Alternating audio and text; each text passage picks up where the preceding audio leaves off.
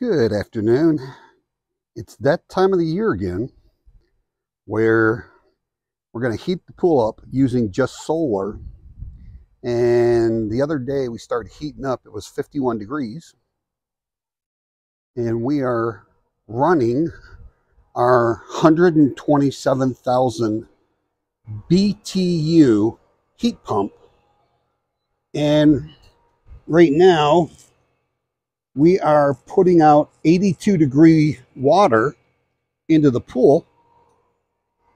The actual pool temperature is up to 73. We got it set at 85. Almost 74 degrees. There we go. Almost up to 74. We're going up about 10 degrees a day, running it from about 9 in the morning till 4 in the afternoon. And we are actually using the 12 kilowatt Growatt low frequency inverter and a charge controller that we can connect 22 of these solar panels, the Poly 250 solar panels. We have, if you look up there, there's 1, 2, 3, 4. We have 2 rows of those on this pergola and 2 rows on that. So we have 16 panels on there, which gives us 4,000. And then we have these 6 panels, which gives us 5,500 watts for that charge controller. Now what I did was I wired these in series, 11 of them in series, and then down here I connected them in parallel with a branch connector. So I have 2 positives coming in here, 2 of the negatives coming in. So I only have 2 wires coming in, and it's less than actually 10 amps it's coming in. So we don't need that big of a wire. That's 10 gauge wire that we have. And so we have 22 of those panels connected on one. And then on the other, on the actual Growatt, we actually have like 35 panels, 250 watt connected.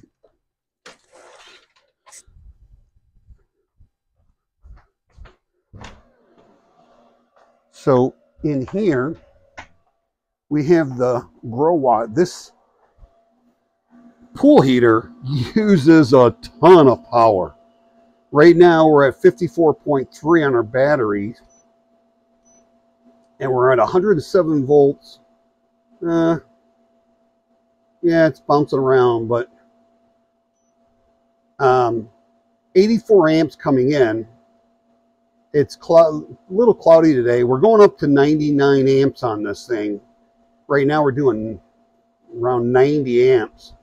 And 4.72, we've gone up as high as 5,500 watts, 5.5K, when the clouds aren't above us. And it's pulling, it's a load of 6.68 kilowatts. And we're pulling 26 amps out of our battery. But you cannot parallel these together. But what I did was, this has 2 charge controllers on it. So you can do 6,000 on each one. You can actually do more than that. And then I have this over here, this charge controller. And this one is actually bringing in 44.8 amps. This is bouncing up as high as 65 amps on that. So the nice thing about this is I just added 5,500 watts onto this 12,000 watt inverter, and I can only produce 100 amps on this of output. But this thing right now, I had this producing 99 to 100 amps a few minutes ago, and this, see, this is climbing over here. This was at 65 amps. See, we're going up. So got 65 amps on this and 100 amps on this, and our battery's charged at 55.1 right now while we're running this. And I do have this hooked up to the grid assist. So down there I have a breaker box and it's turned on. That's a 50 amp breaker down there. So if this drops below 48 volts on this display right here, the grid will kick on.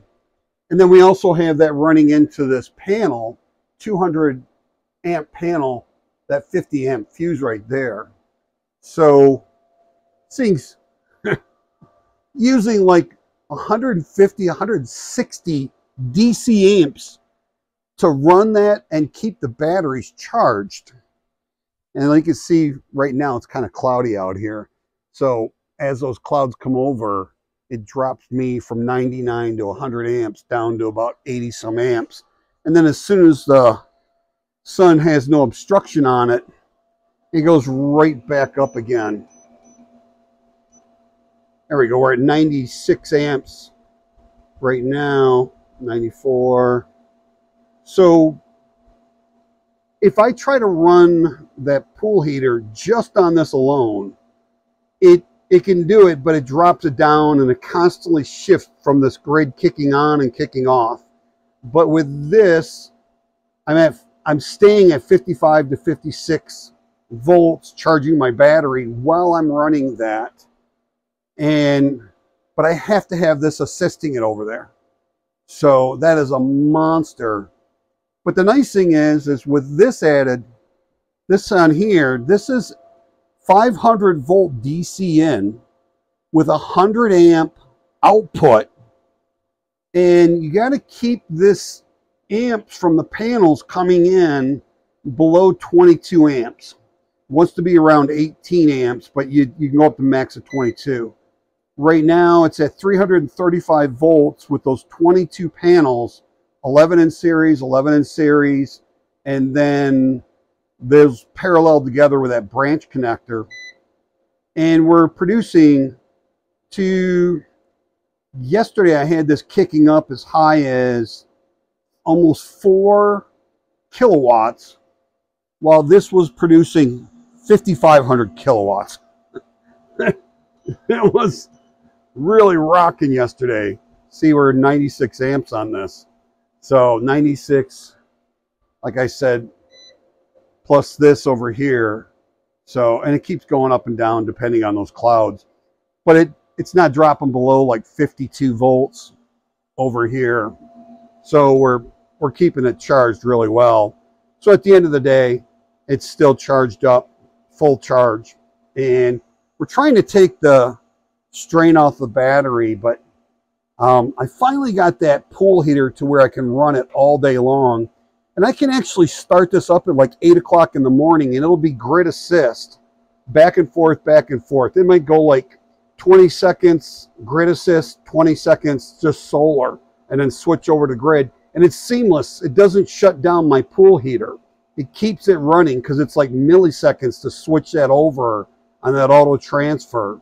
And it just basically kicks in the grid here to charge my battery up to the whatever I set it at. I think I have it set at 56. So once it hits 56, this grid will turn off. And you can see right now it's off. If it was on, there'd be a line going over and down and showing it's on. So, but I had swiped some panels from this one and this one. So I think, see, this one only has 1 charge controller. This one has 2 charge controllers, but it's 100 amps output on this just isn't enough to run that.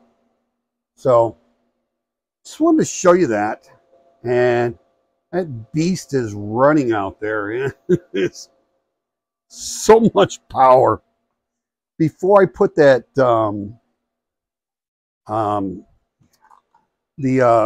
soft start on, it was pulling almost 180 amps in rush on each of a leg of 240. So the 120 leg and 120 leg, it was showing when I started it up close to 180 amps inrush. This was like, this 3.5 ton was right around 76 on inrush before I put the soft start on, and dropped it down to about 18 to 22 amps inrush. This, when I put the soft start on, dropped it down to about 40 to 50, 59 inrush amps. You can see what this is. So there's the specs on this thing, and that's in case you want to look it up. But this is a Pentair ultra temp 12.7 ton heat pump. Man, that air's coming out like 35-degree cold air. That it's sucking the heat out of that water as it goes through. I don't know if you can see in there, but it's coils, and it goes through tubes and coils. So this is a 4 ton, 3.5 ton, 12.7 ton, big beast. That one's a 18,000 BTU, so that's a 1.5 ton pool heat pump. I can use this once I get it up to temp, and I keep that thing on to keep the temperature up during the day. Right now, we're bringing that water into the pool at 82 degrees. So, doing really well on that. And we're now at 74 degrees on that. So it's been getting into the high 40s at night. So a couple more days, it'll be up to about 87 degrees, which is where we like it. And we'll be swimming in the pool in March. And it's supposed to be in the 60s during the day. So keeping that pool around 87, 89 degrees is fabulous. So, and these panels, these 330 watt mono panels that I put on the back wall, those are going into that 6,500 watt MPP solar chart inverter. And it's only 120 volt. It's not split phase, but man, having those on that back wall charges those lithium iron phosphates up in no time at all, because I'm getting shade off of that, those palm trees there. And you can see down there that these are all in the sun over here. But then as we go over here, you can see some shading right here. And then those two panels right there are almost completely in shade. And that's still charging up and keeping that at full charge. No problem. I got those for $35 a piece. And man, they look brand new when I picked them up. I got those from Santan Solar. Awesome deal on those. So just wanted to show you that that's my largest appliance I have to be able to run on this thing, is running that around 150, 160 DC amps between a charge controller and the 12 kilowatt low frequency off-grid inverter Growatt. That's a lot of power, but you can do it. Now we got that pool cover on, and I think I lost 3 degrees overnight from the temperature that I had by 4 o'clock in the afternoon yesterday when I turned off my pool heater. So in, I think it was like 16 hours, I lost 3 degrees. So 3 or 4 degrees, that's not too bad at all. Definitely making it back up and be able to get up higher than I was yesterday. So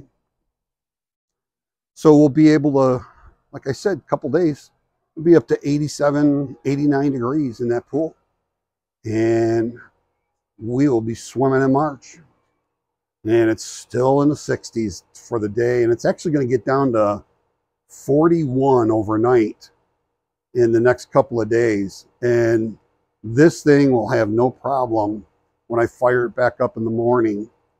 And my grid electric bill's scheduled to be about $70 this month. 55 of that is just surcharges and taxes and stuff before you even start charging for the electricity. So not really using too much electricity at all. Anyways, hope you enjoy the video. Please like, share, subscribe. Don't forget to hit that notification bell.